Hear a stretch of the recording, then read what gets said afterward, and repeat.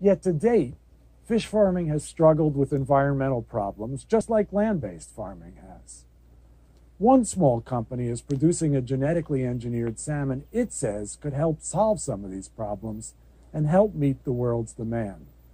Others say it's a dangerous step in the wrong direction. Megan Thompson has more. This report is supported in partnership with the Pulitzer Center. If you fly to the tiny province of Prince Edward Island on Canada's eastern coast, then drive about an hour east out of the capital city, you'll finally come to a small unmarked building guarded by a chain-link fence. There's nothing special about it outside, but inside is another story. These tanks contain the only genetically engineered animal in the world that's been deemed safe to eat: Atlantic salmon modified to grow faster. Using new technology is an intelligent way to meet the global food security needs of the future.